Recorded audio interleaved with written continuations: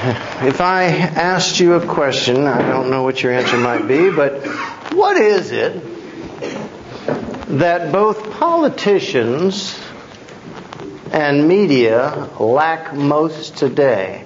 Common sense. That takes care of it.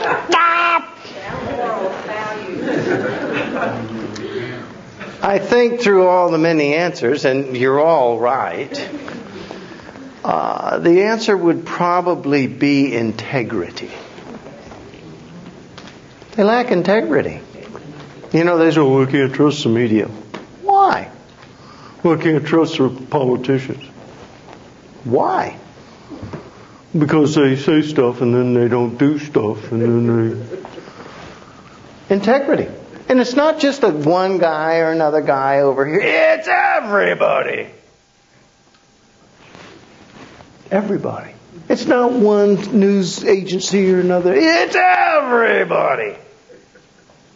From CNN to MSLSD to even Fox, all of them. They're all nuts. The only ones that don't know it are them. Integrity. How about presidents? Presidents, throw all the politicians in there. It doesn't matter. Congress, Senate, mayors, governors, how many do you want? We got plenty of them. And the sad part about it is people are out there screaming and protesting, he doesn't represent me, he doesn't represent me. Okay, what do you represent? What is it that you're going to stand for? Is your name unsullied? Is your name as strong with integrity that you can make such a claim as that? In other words, can you call the kettle black if you're the pot that's black? The priests came to Jesus and they were a little upset. And they got into this issue of authority. By what authority do you think you're right? What allows you to speak so definitively that we should listen and be concerned? And Jesus said, I'll tell you what, make you a deal. I love it when Jesus gets cocky because you know it's always going to go bad for the priests. He says, I'll tell you what, let me ask you a question. And if you answer that question, then I'll answer your question. John the Baptist, was his baptism true?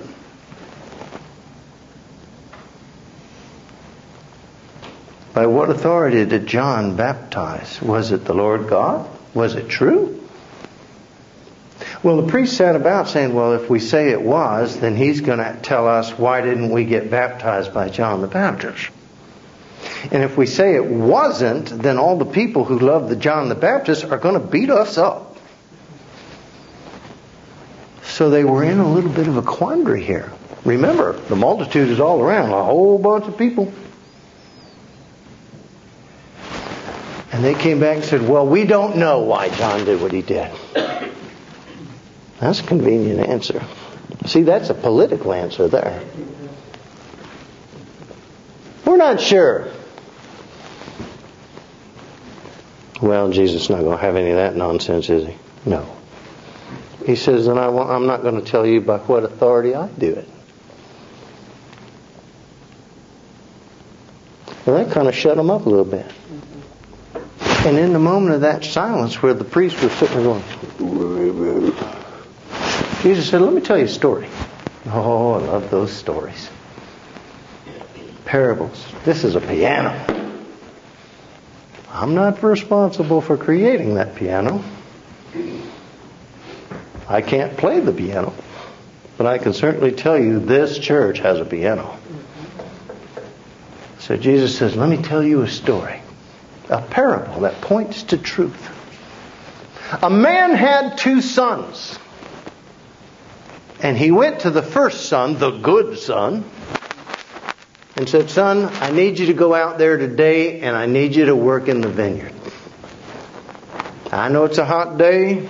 but it's a good day and we're a little short-handed. Some of the guys didn't show up. I need you to go out and work in the vineyard. And of course, the first son, the good son, said, sure, Dad, I'll go. But then, of course, as he walked off, his cell phone rang, and it was his girlfriend, and she had tickets to SeaWorld or something. So they went down to Hebrew World or whatever, and he didn't go. Never mind the promise he made to his father. Never mind his own personal integrity. Now the second son, the father went to the second son, who was always the snot son, the bad son. He said, son, I need you to go and work in the vineyard today. I know it's a hot day, but it's a good day and you can get a lot of work done. We're a little short-handed. And the second son said, forget it, old man. I don't want to go to the vineyard. You pay guys to go to the vineyard. I have to do it all day for nothing. For the privilege of being your son. Forget it. I don't want to go. Keep your stupid vineyard. And he walked off. No, his cell phone didn't ring. In fact, he didn't even have a cell phone. But he got to thinking about, wow, I shouldn't have probably talked to Dad that way. I mean, he's taken care of me my whole life. He's helped me get everything I've ever wanted. That dumb vineyard has given us a nice home and a place to live and food to eat. Okay, I'll go. And he goes and works in a vineyard all day. Now, we've all experienced this as parents. We know, I'm sure all those people in that day, same thing. They're going, oh, I cannot relate to this. But then comes the question, which son would the father laud or honor? The first one who said, I'll go because I'm your super son. Or the second son who flat out said, forget it, old man, I ain't going. But went anyway. And the Pharisees answered, it was the second son. Oh, there you went and stepped in it now. And Jesus looked at him and said, so I say to you, truly the tax collectors, the sinners, the harlots, they will all enter the kingdom of God before you. Whoa. The second son will enter the kingdom of God before you. Whoa. What is Jesus pointing at? What is Jesus pointing at? The arrogant, snotty, insolent son. But then he goes to the vineyard. I think first and foremost, Jesus is pointing to individual personal integrity. Do y'all know what integrity is? Do you have any idea? Webster defines it as kind of a twofold sort of definition. The first part of, or the foundation of integrity must be based on truth. If you're a liar, nobody's ever going to believe you. If you misrepresent things or misrepresent the facts like many salespeople do, eventually people are going to find out about it after they make the purchase and then they're going to be aggravated. Oh, I'm never going back there again. Why? Because he's a liar. He didn't tell me the stupid thing leaks. He didn't tell me it had that many miles on it. He didn't tell me. Foundational understanding of being a man or woman of integrity is you've got to tell the truth. Now you look at them two boys. Did the first one, smiling and shining, tell the truth? Well, he might have inadvertently wanted to tell the truth, but he didn't, did he? The second boy was right up front. Forget about it. Must have been from New Jersey. That's the east side of Israel. I want you to go and work in the vineyard. Forget about it. He was honest with Dad. He didn't want to go. I have no desire. I don't even care about the vineyard. But he did go when he got to thinking about how much Dad has cared for him all those years. And working a little bit in the vineyard would not hurt anybody. And he said, I'm going to go. In honor of the Father. Even though he didn't want to, had no desire to, and he even said he wasn't going to. He was honest with Dad when he asked. He was honest with himself later when he came to the realization that Dad has loved and cared for me my whole life. Is it so much that I give back a little bit to him?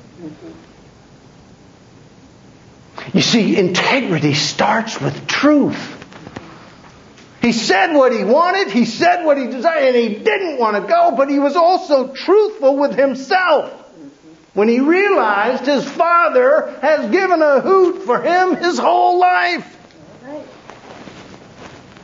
Without truth, you can never have integrity, ever.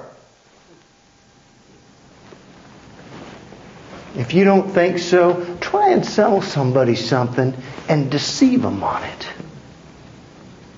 And just sit back and wait till they find out. It's not going to end well. Coach Cleveland Stroud. Never heard that name because he's a young, well, he's not young anymore. But he is the coach of the Rockdale County High School. Anybody know where that is? I'll give you a hint. Their mascot is a bulldog. And the boys are kind of hillbillies. Rockdale County High School, Georgia. Coach Cleveland Stroud. Who names their kid after an old city? Cleveland. Anyway, he worked for 28 years before he finally got to the state championship. 28 years, season after season, game after game. You know, basketballers, they play a bunch of games all season long. Finally got to the high school Georgia state championship. And they were the Bulldogs. You can imagine how proud these guys were. And they played and they won one of those buzzer beater things right at the last second, through the net, won by 1 point. Oh, the celebration is just insane. People shouting and screaming. And when they got back to Rockdale, Georgia, all the people, I mean, they had parades. Everybody lined up their pickup trucks and they drove around in a circle and dragged beer cans or something. I don't know. But it was a big celebration. Big celebration. Oh, they had dinners, they made speeches, they had bonfires and screaming, hollering, cheerleaders jumping around. It was a hoot to do. About a month later, Cleveland Stroud, the coach, realized through just going through the records and everything, checking everything out, that one of his players was ineligible to play because he didn't live in that district where the high school was. He didn't even live in the county of Cloverdale. Now he's got a problem.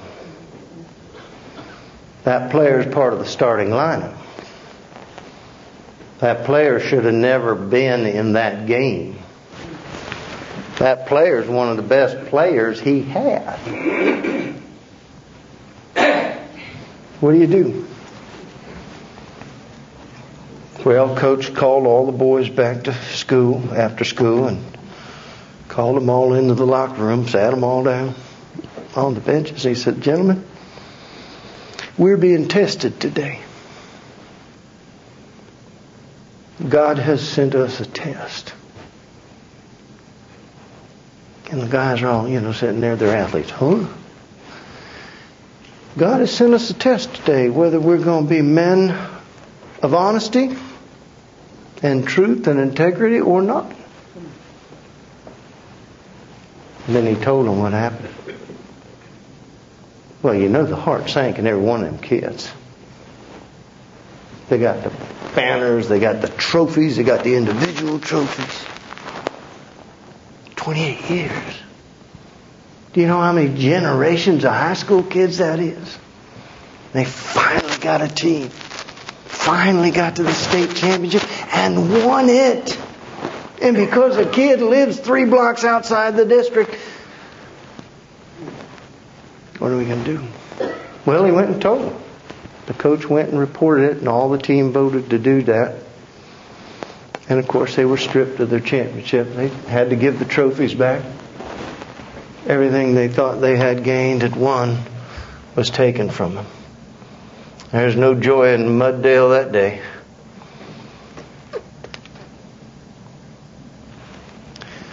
Coach Line got them all back in the locker room again, and he says, you know, boys, I know you're heartbroken. I am too.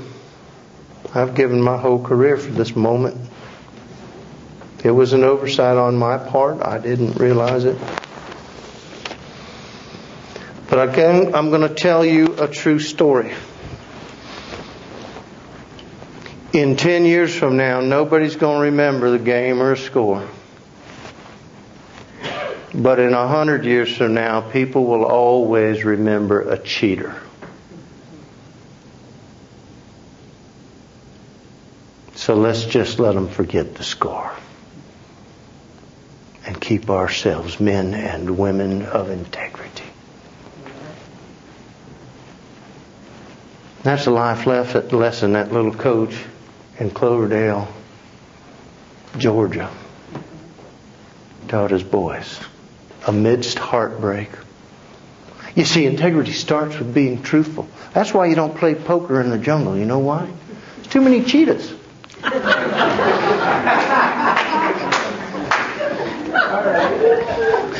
Yeah, I knew that was going to be.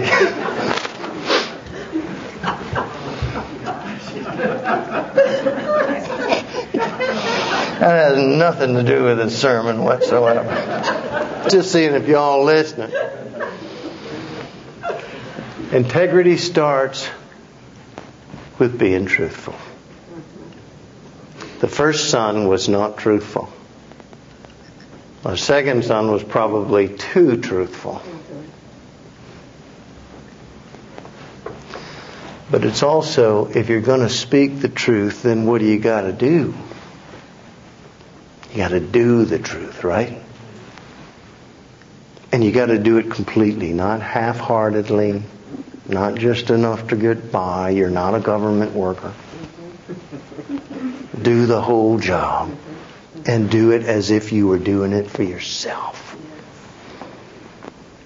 Integrity is a 2-step development according to Mr. Webster. First, you've got to be based, founded, and defined in truth. Second of all, you got to do what you say. And see, that's another problem most of our people in this fine country have these days. They'll say anything to get anything, but end up not doing it. Y'all know who C.S. Lewis is? Do you really know who he is? I bet you don't. Do you know that he was a soldier? He served in World War I. And he and his buddy that went through training together and everything, they got to be best of buds, better, stronger than brothers, as he puts it. And they each promised one another. C.S. Lewis was a single man, but his buddy was newly married, young wife, and a brand new daughter. So they each promised each other that, if he got killed, that C.S. Lewis would take care of the wife and child. And if C.S. Lewis got killed, that he would take care of his mom. And that was the deal. Well, they fought all the way through World War I. And C.S. Lewis was discharged a little bit early, and his buddy had to continue on a couple more battles. Anyway, long story short, he ends up getting killed. One of the last battles of the war. He ends up getting killed. So C.S. Lewis was in his prayer time one day when he realized the promise he had made to his war friend. So he went and met the young wife and the child, who was, as you might imagine, very distraught. And C.S. Lewis told them not to worry, that he would work hard and would send them money and anything they needed until they could be on their own. Well, this is the part of C.S. Lewis you don't know.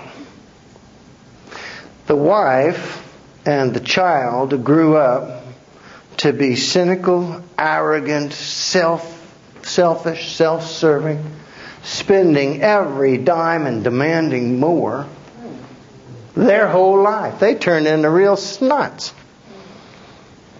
C.S. Lewis provided for them everything anyway. It would have been so easy for him to walk away and say, "Forget you two." Years have passed, and he kept giving and kept giving and kept giving, literally to the day he died, when he willed them each a bit of his own fortune. Even though they were two of the nastiest women God ever put on this earth, or grew to be. But C.S. Lewis writes in his personal journal, regardless of what they've turned into, that doesn't relieve me from the promise I made to my friend before God. Who would do that? Who would do that? I'll tell you who. See, the second boy said, "I don't wanna." He was true to his word. Then he was true to his father. And realizing that, he said, "I will make that sacrifice. I will be a man of integrity." That's what integrity is. Speak the truth. Do it. Somehow along the line we forget that. Or we get to that do it part, and it just gets to be too much trouble.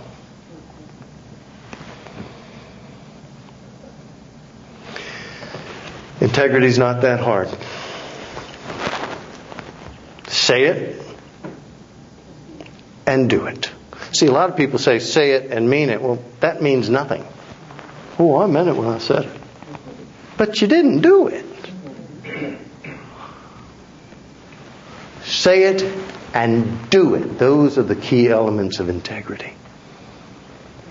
And if you say it and do it every time, say it and do it every time, when you're young, when you're middle-aged, when you're old, people are going to get to the point where they say, "Are you any relation to Grover Gaither?" "Yeah, he's my grandfather. The most honest man I ever knew in my life. Worked a hard day for a good day's wage. He worked all day long. I never saw him sitting down, taking a break, smoking a cigarette. He worked all day, sweat all day for an honest wage. And he did it for 63 years. Best man I ever had taking care of my farms. 2 generations later, I'm going to sell you that property. Not on anything you've done or anything you've said. What I'm going to do is I'm going to honor the man that was true to me. I'm going to honor that man. I don't want to sell that land, but I'm going to sell it to you. I don't want to work in that vineyard, Dad, but I'll go and work in that vineyard. What do most politicians, media lack today? Integrity. How do you build that back? Well, it's not easy at this point. You got to be truthful, and then you got to do.